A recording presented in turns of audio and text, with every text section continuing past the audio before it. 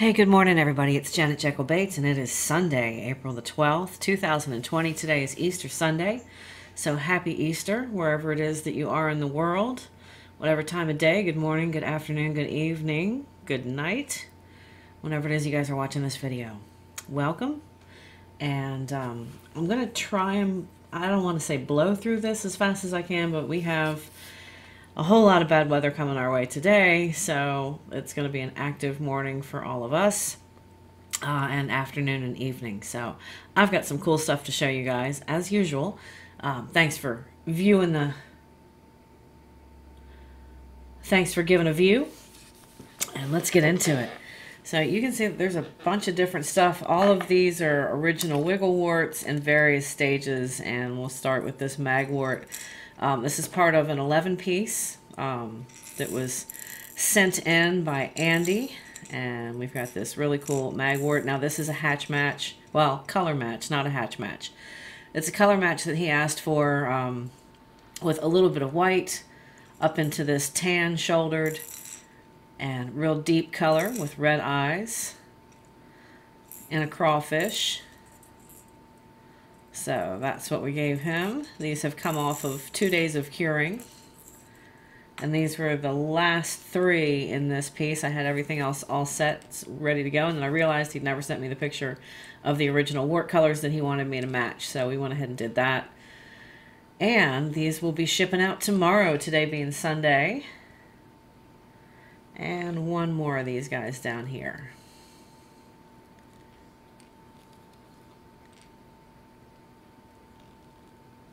Next up, I'm going to go ahead and bring this into screen. He sent all of the blanks and the wiggle warts that he wanted for me to repaint. With these, I normally don't do the knockoff ploppers, only because the tail assembly is not real good on a lot of these, and the plastic is a little bit inferior. These will still swim, but they will break a lot sooner than the regular ones. The other thing is he did not send me the eyes, and because I don't do these on a regular basis, I didn't have the eyes in stock. So in a pinch, if you ever get into that situation where you don't have the eyes for the originals, the blanks that are sent, you can get away with, these are 3.5 millimeter eyes, just so you know, and they fit in the very back of this. So there you have it. It actually looks pretty decent when you are looking at this thing head on. It looks like it's supposed to be in there, and you can see that little groove that goes forward when you angle it. But overall, it will work in a pinch. So we did that on all of them. I gave him a regular rat. This is like the brown mouse version. And then I did red-winged blackbird, just the colors of the red wing on the red-winged blackbird with some spots on it. Black underbelly, and then ended up doing just the normal, like a sexy shad type pattern with some heavy glitter on the top. Now obviously, because it's not a darker color, you can more prominently see that these are not the eyes that should have matched. But usually when you get these blanks, they come with, I would imagine, maybe they don't, I don't know, because I've never ordered them. They have eyes that are set specifically to go along with these, and if my customers don't ship them to me, I don't have these on stock because I never order these blanks. I only deal with the real whopper ploppers, which have round eyes.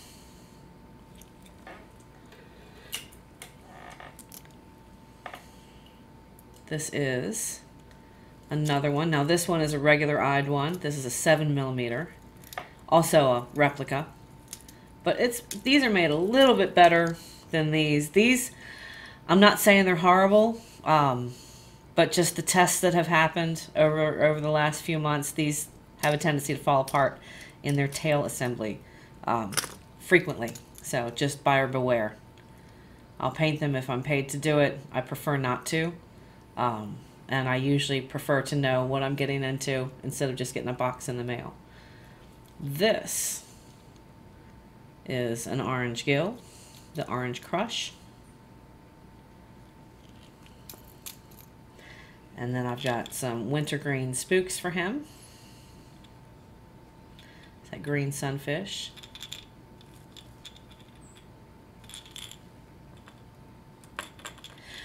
And also with these are replicas as well.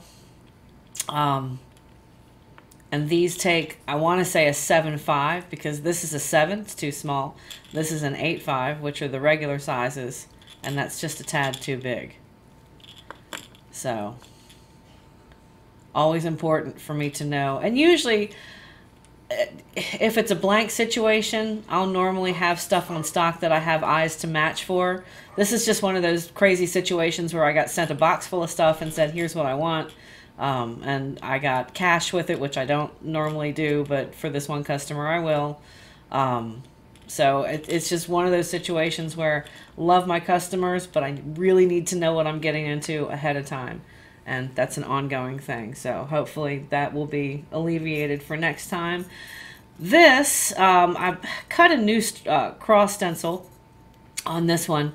And this goes back to the creature feature from Anarchy UK stencils that I got at the end of January. So I've been using those pretty heavily along with Russ Allen's stuff lately. I've really been getting into the stenciling. And a lot of you guys have too. I see this this creature feature on everything these days. Everybody's using these, and they're good. They really represent a good modeling pattern, especially for craws, because craws, a lot of them have that raised bump on their shell.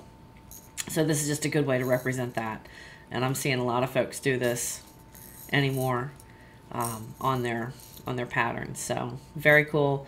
Got to give Brian a shout out for sending that stuff to me back in January. Was very appreciative of it and have been using it ever since. And this belongs to his repertoire of stencils. So there you have it. Except, well, the craw segments are my own hand cut. So I do a lot of my own. You guys probably know that if you're used to seeing me on the channel. I do a lot of my own hand cut stencils. These little guys, I've got two very similar versions of the Spring River craw. I've got one with these orange eyes and one with the plain white. A little bit more natural looking craws for what you'd see this time of year. And then we've got these copper craws. Also pre-wrap warts. Now, one thing I will say about this. Normally, I'll wrap the bill if they want it clear, but there was so much junk paint on these. Like the spray session that I did a while back on that black and orange that I turned into this. It was caked with crap. It had been painted a bunch of times, and sometimes you just cannot get the old paint off of the bills. So I didn't even make the attempt to on these particular ones because they're gonna swim real good. I didn't want to take any of the original Wigglewort logo off of the bill, but the before and after pictures, this was just junk caked with paint, and I scraped as much of it as I could off. But he wanted these clear, so I left them alone and just painted exactly over the existing junk paint that was on there.